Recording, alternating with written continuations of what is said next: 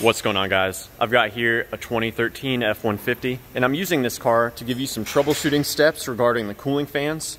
I'm going to show you the location of the different cooling fan fuses and relays, but right off the bat I want to go ahead and mention one of the first things I like to do when troubleshooting the cooling fans is just go and check and see if I can turn the fan blades by hand. If the fan blades won't spin by hand, that's a pretty good indication that the motor is probably seized and I should just go ahead and plan on replacing it. Now, another troubleshooting step that you can do beyond that is you can actually whack the back of the fans with a blunt object. Sometimes a bad connection will form, and just by whacking on the back of the fans, if you can get them going again by doing that, then you know that the fan is on its way out. Now, moving on to the relays and the fuses, they're behind this cover here, which we remove by pushing in on the tabs on either side and lifting up. So I'm first going to review the fuses. This 10 amp fuse right here is very important.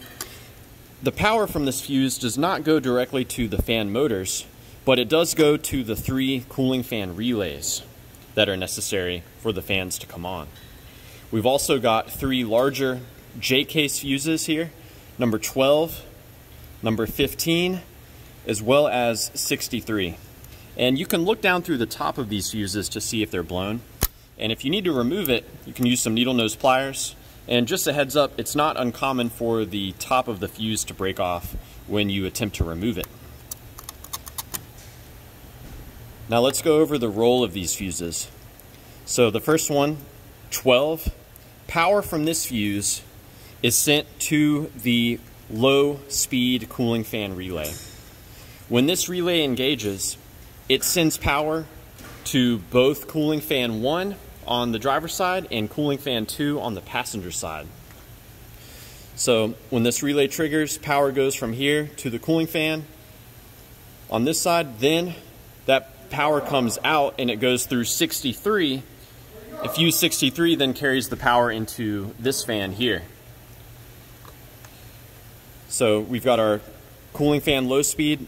There's also the cooling fan control relay and the cooling fan high speed relay. Now, all 3 of these relays are controlled by the powertrain control module.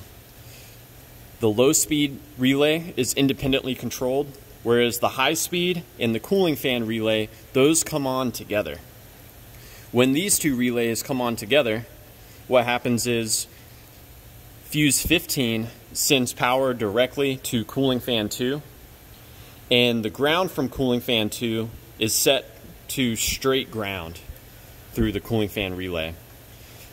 And when that occurs, the low speed relay will only send power to this fan motor. Now let me give you a quick troubleshooting step. Of course, we can remove relays and swap them around. What we can also do with the low speed fan relay disconnected, we can touch these 2 contacts together. Doing this should result in both of our cooling fans powering on. So that's a quick and easy way to see if you've got good continuity and if the fans are able to work.